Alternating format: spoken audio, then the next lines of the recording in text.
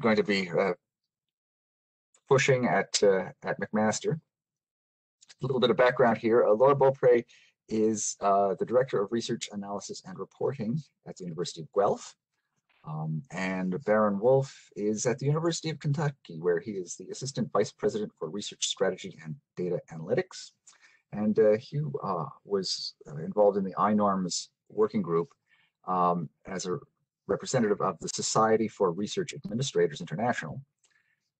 And he was active in the development of the SCOPE model for responsible research evaluation.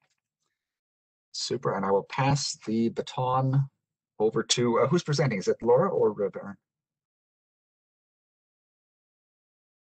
Baron currently has presenter's rights. Check.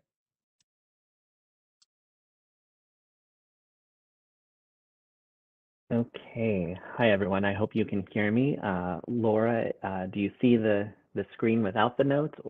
Yes, we've got your full PowerPoint view now, presenter view. Thanks. Great. Thank you. Thank you all. Just to give you a quick context, I'll be presenting half of the slide deck, and then Laura will be presenting another half. INORMS is the International Network of Organized Research Management Societies. It's an international group of all of the research administrative societies like SRAI and NCURA. And we are a large group that's been working on a couple different work packages related to the responsible research evaluation space. And so what I'm going to talk about at the beginning is our SCOPE model, so introducing a model for evaluating research responsibly. So thank you for allowing us this time, and I'll get right into the slide deck because we have only 20 minutes, I believe.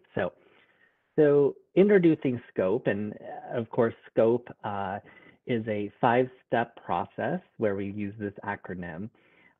And we're now in the process as an international group of workshopping SCOPE in different research evaluation settings to both develop the model and also write some use cases so that we can help others that want to apply this approach to actually running responsible research evaluation within their organizations.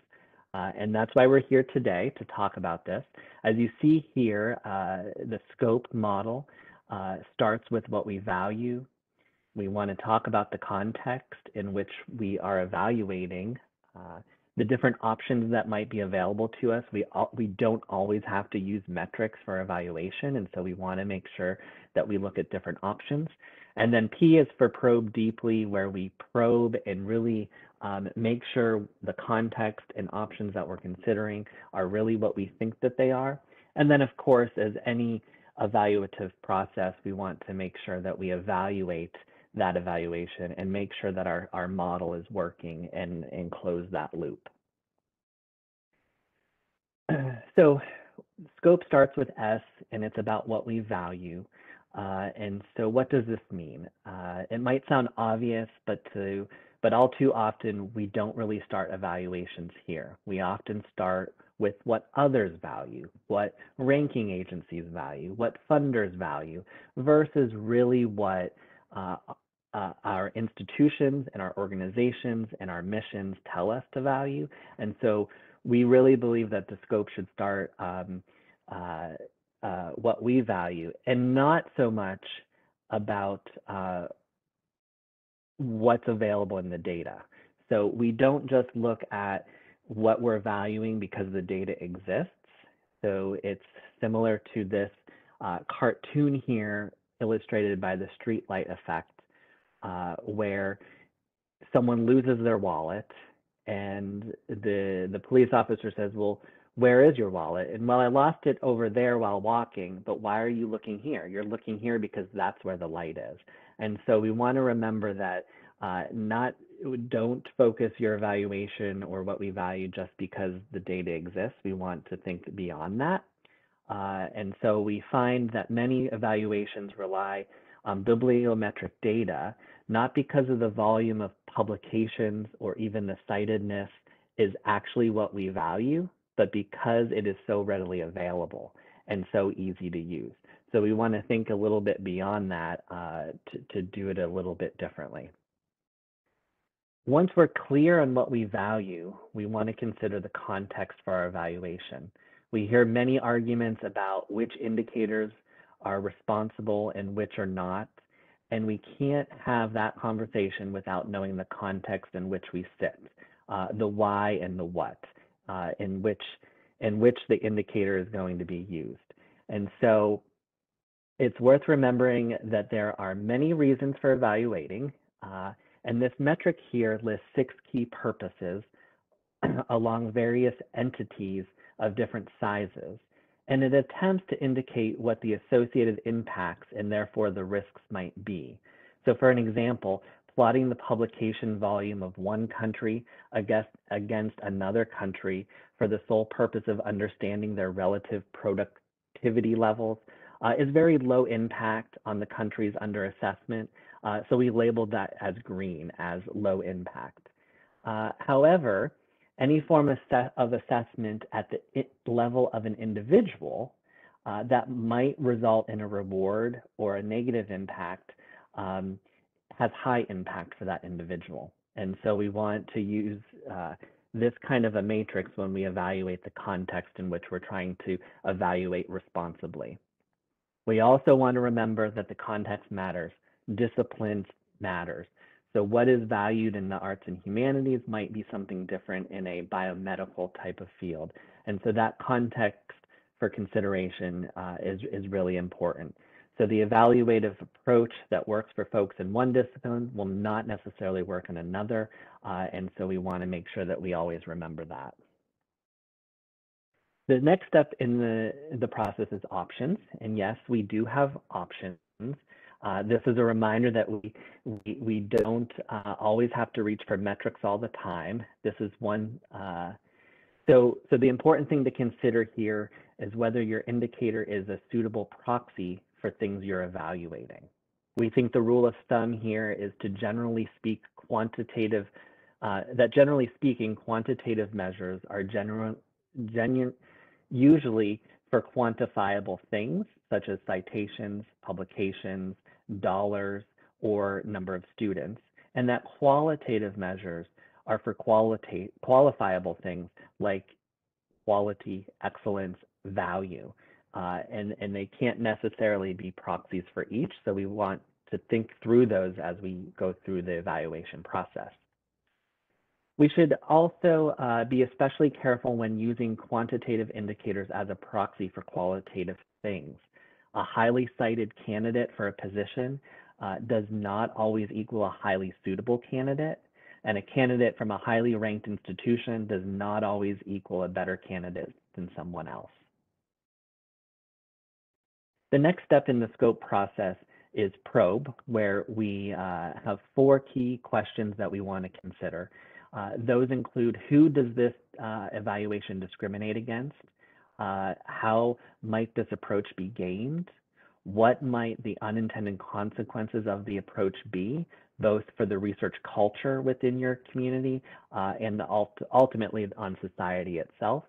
And finally, does the cost of measuring outweigh the actual benefit? Okay. And then finally, the E is for evaluation. The E in scope is to run your evaluation and then evaluate it. And while we present scope as a linear step-by-step process, it really is, of course, a very iterative process. When we probe, we might determine that our context is a little different than what we thought, so we go back and adjust that.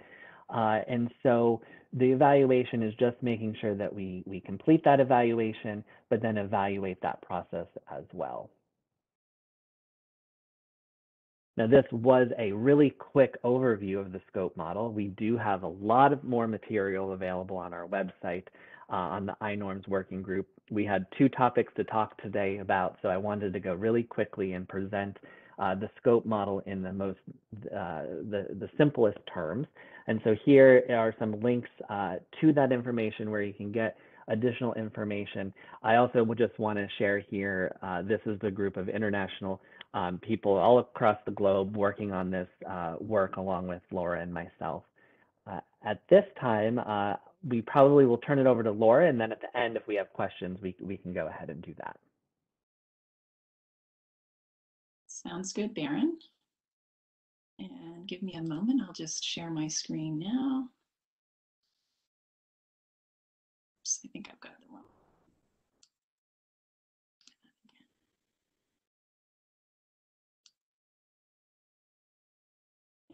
So can you just give me a green light if I'm sharing a PowerPoint window here? I see a what? If you go up now and just say swap displays, you should be good. There we go. Perfect. How's that? Okay, so hi everyone. Along with Baron, I'm also a member of the Research Evaluation Working Group that is part of our INORMS. I work in research reporting and analysis at the University of Guelph in Ontario, Canada, which is close to Waterloo just for geographical reference. I'm pleased to speak with you about our working group's second work package, which we call Rating the Rankers. And before I begin, I just want to mention that the content of my talk is really based on a presentation we prepared for the INORMS 2021 conference. And it has significant contributions from the two people of that group, Justin Shearer, he's from the University of Melbourne, and Lizzie Gadd, who is at Loughborough University. Okay, so the motivation for our work, as research managers, we keenly feel the news when our institutions perform well or poorly in the rankings. And for better or worse, the rankings have a tendency to form a basis for the stories told about our universities. And as a result, our behaviors and decisions can or are based on the results of those rankings. So we think that rankings products really have the potential to be useful, but most of these products have deficiencies which are limiting. And so what we really want as a community is to see rankings that are useful for research management and that better meet the needs of institutions globally. So I'd like to talk to you a little bit about the progress we've made as a working group. Our first step, which was really the major focus of the work, was to articulate a set of values of things that are important to us as research managers. I'll mention those values in my next slide. We reached out to international organizations, primarily through the INORMS members, which Baron and I are representatives of those organizations. I belong to CARA, which is the Canadian Association of Research Administrators. We tried to identify what is important in our communities and get some feedback on that, so we could present a unified customer voice on what we think would be a responsible ranking. And we next developed each value into a subset of criteria that could be scored. We validated those values and criteria. We completed a literature review of common problems associated with the rankings products. And then most recently, we ran a small pilot for a small number of rankings products, 6 of them, and we invited them to participate in the process.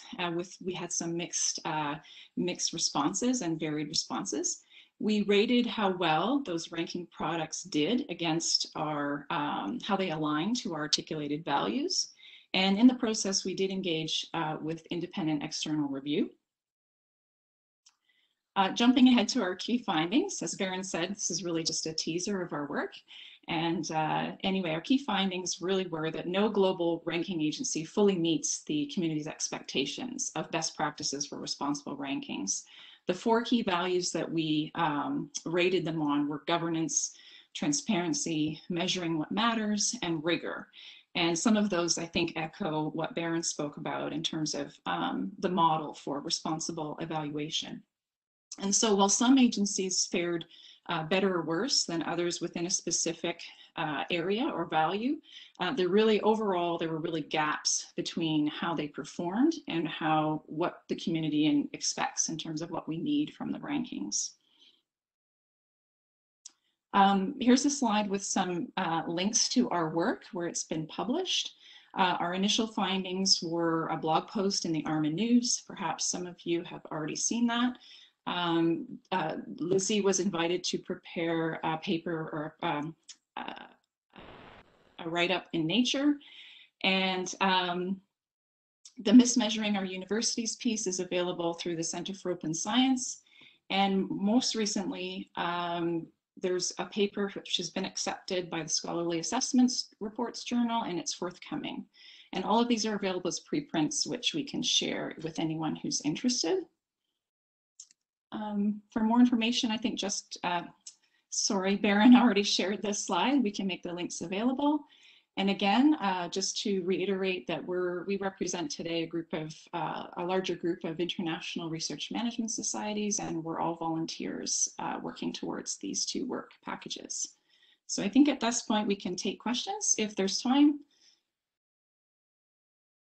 That's super, Laura and Baron. I was glad to see that your names popped up on the speaker list for this conference, because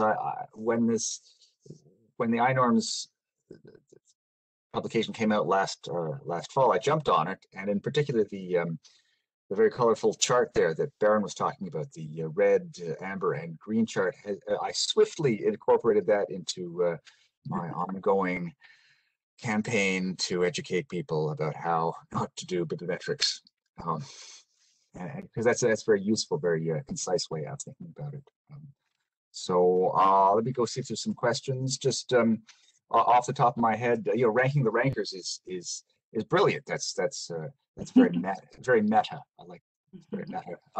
The current thing that we talk about times higher education and QS, all the various ranking systems. And I do remember that in your report, it was the Leiden ranking system that came out the best as being the most transparent. Still not perfect, but I've got a lot of familiarity with the Leiden data set, so I certainly like using that. The one that it gives me the most headache is the UN SDG evaluation system, which naturally has been turned into a ranking by THE. I wonder if, I don't think that was covered in your report, but I would imagine that that's another type of ranking that you could use the INORMS checklist to evaluate. Any thoughts on the SDGs and how that might perform?